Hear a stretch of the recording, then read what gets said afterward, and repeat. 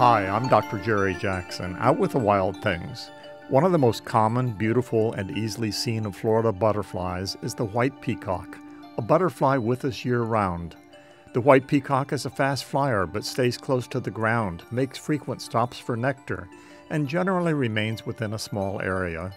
This butterfly has wings that are white to grayish with a distinct border of orange around the edges.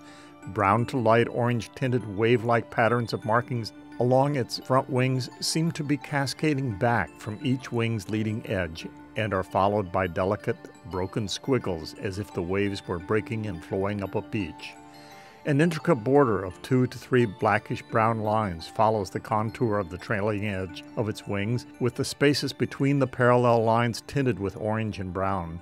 A prominent black spot on each front wing and 2 more, slightly smaller black spots are lined up about a third of the way from the edge of each wing. It's the beautiful and intricate pattern and colors of the wings, and those 6 eye-like spots, each about the size of one of its real eyes, that led this butterfly's common name to be the white peacock. The white peacock is a butterfly of the sunshine, appropriate for the Sunshine State, but found across the deep south to West Texas, occasionally ranging to North Carolina and the southern Midwest, Arizona, and Utah. It is also found throughout the Caribbean, Central and South America, south to Argentina. Wherever found, it lives in the open and is especially prominent at the edges of streams, ponds, lakes, roadside ditches, and in parks and backyards with lots of sunshine and diverse flowering plants. The distribution of this butterfly with white wings that are intricately marked with brown and orange reflects the distribution of its food plants. Adult white peacock butterflies feed at a diversity of flowers, but are especially fond of the small daisy-like flowers of bidens, sometimes known as Spanish needles or devil's pitchfork. But for laying their eggs and success of their caterpillars, they must also have the low-growing matchstick head-sized, white-petaled, purple-scented flowers of frog fruit, the tiny blue flowers of water hyssop, the blue flowers of wild petunia, or less commonly, a relative of these plants. Males and females of the butterfly known as the white peacock are similar in color and pattern. White wings, trimmed with orange and brown, and with white to buff colored tips to their antennae. Adult female white peacock butterflies are noticeably larger than males. Males tend to have a slightly more slender abdomen.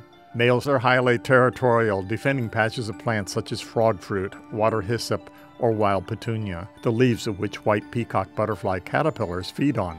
Once a male has selected a territory, he vigorously chases other males away and begins soliciting passing females. A female may have some choice in the matter, selecting a male with the best food supply for her young. After mating, a female lays her eggs on leaves of those food plants.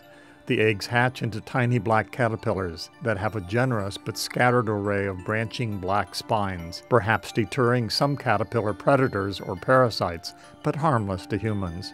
As each caterpillar grows, orange spots appear on its body.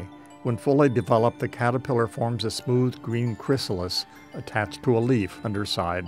Once the metamorphosis of the caterpillar is completed, the chrysalis opens and a new adult white peacock emerges to dry its wings and flutter away. The white peacock butterfly, with its white to gray wings and intricate brown and orange markings, may only be a little over an inch long with wings that spread to a little over 2 inches, but it is capable of traveling long distances. The white peacock's daily activities begin as the sun warms the land and is greatest by late morning. As temperatures rise even more, or when the wind picks up, and during rain, it moves to shade, often at a forest edge, or at least to near surrounding trees and shrubs where it finds shelter. The white peacock is prolific as a species, producing several broods of young in a year. When those young emerge and begin searching for food and a mate, they often extend their species range into areas where they can breed, but where winters are harsher and they cannot survive. This is a tropical butterfly, and expansion from the deep south into more northern areas is new each year. As climate warms, however, these butterflies will be able to quickly establish more permanent populations. This butterfly has benefited from many human changes to the natural world. The white peacock butterfly has 6 black spots on its wings, 1 on each front wing, 2 on each hind wing, lined up on each side about a third of the way from the outer edge. These are called eye spots that may fool a bird or potentially another predator into thinking that they are eyes, eyes that are watching, eyes that, if targeted, might allow a quick capture. As time passes, the clean contours and bright colors of a white peacock begin to look ragged and faded, and many white peacocks can be seen with small pie slices torn from the edges of their wings. Often one or more black spots are missing.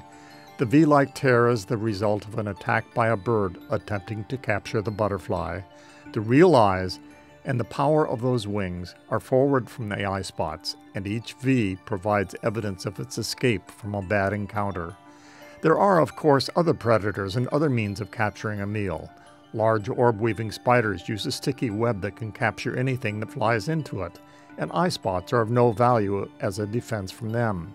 Spiders, however, generally are small in spring, growing larger by fall, and so the threat from large webs is seasonally limited, and so too is the white peacock's lifespan. With the Wild Things is produced at the Whitaker Center and the College of Arts and Sciences at Florida Gulf Coast University. For the Wild Things, I'm Dr. Jerry Jackson.